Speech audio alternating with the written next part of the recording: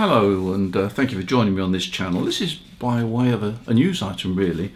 It's something which I thought I really must tell you about. And I've only just got this information.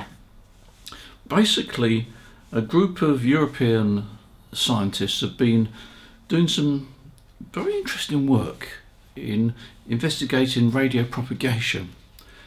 And although the basis of the work is nothing to do with amateur radio as such, it does have quite an important point to bring about as far as amateur radio is concerned.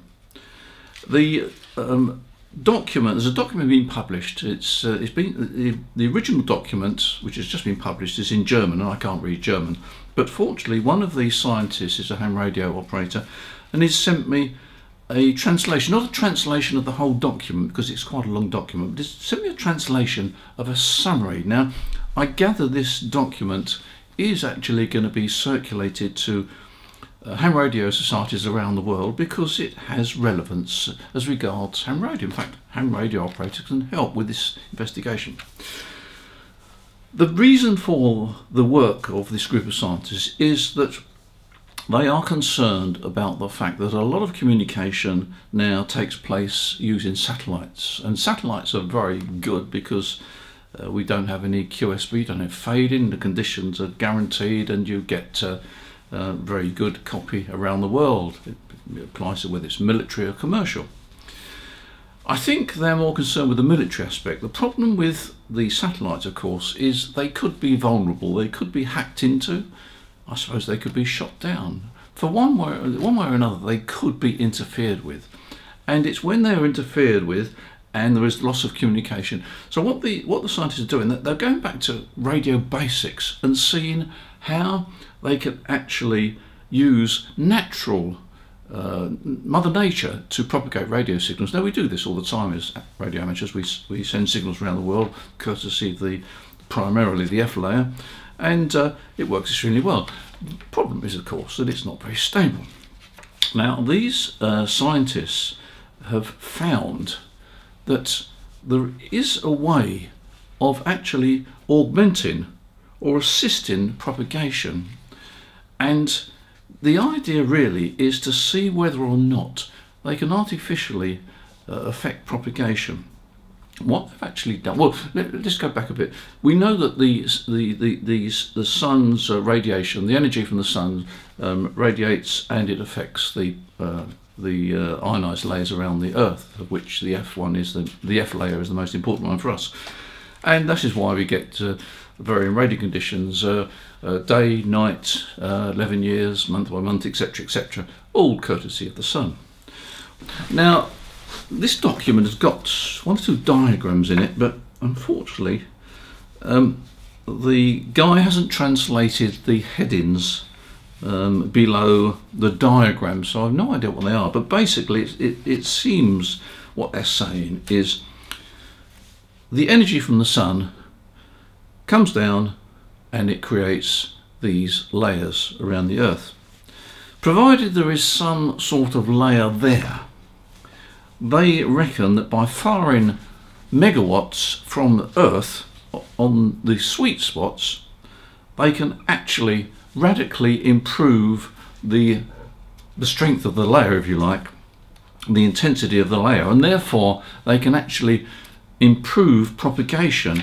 And they do suggest, as far as I can see, and I say it's not clear, as far as I can see, they're suggesting that they may even be able to create layers on this sweet spot that don't exist, but it needs megawatts of power.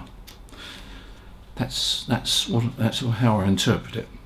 Well, apparently what they've done is they've found, by using some surplus radar equipment, by firing megawatts into space, really, I suppose, like an NVIS transmission, by firing a megawatt pulse, they can actually change the propagation. They can actually supplement the propagation. And apparently there's a sweet spot, which, as I gather, reading this document, the sweet spot is between 25 and 35 megahertz. That's where they can have greatest effect. And what they've found out is that by firing megawatt pulses, they actually can augment propagation only over a short period of time. They're not specific exactly, but it looks as if we're talking about sort of an hour or so. But if they can augment or effectively improve the propagation in that spectrum can become more valuable, because, as you know, during the 11-year cycle, it can be very active and it can be very dull in the sunspot minimum years. So that's the basis of which they're working. But the interesting part, this is the interesting part, is that they really need a lot of power to actually see how effective they can make this augmentation or the improvement of the propagation. And one of the ideas, the easiest way of generating a lot of power, is get a lot of ham radios that transmit at the same time, which I suppose makes sense actually. But it's quite fascinating. It's on the last page here. Yeah, on the last page, they say, and this is a praise of what they say basically, they say that there's a lot of radio amateurs around the world. We know that's thousands and thousands of amateur radios around the world, amateur operators around the world. It would cost us a lot of money to actually generate that amount of power, in other words megawatts, over a sustained period. And the sustained period is something like 2 to 3 minutes. So what they're proposing is that if all the radio amateurs around the world were to transmit a signal, no matter what power it is, but the maximum power they can, on a predetermined frequency, and apparently the frequency is not actually precise, it can be spread over sort of tens of kilohertz, so it hasn't got to be on the spot frequency, but it must be at the same time. If all the amateurs can transmit that sort of power at a particular time, then that will generate enough power for them to decide whether or not the propagation can actually be supplemented or improved or reinforced, because radio signals are energy, and energy is what affects the ionised layers. So that's the basis. Unfortunately, as I say, I've only got a précis, but I think that this is going to be circulated to radio societies around the world. It could mean that we can extend the time at which 10 metres and 15 metres is open, because everybody will benefit if they can actually improve propagation on these higher frequencies. We'll all benefit.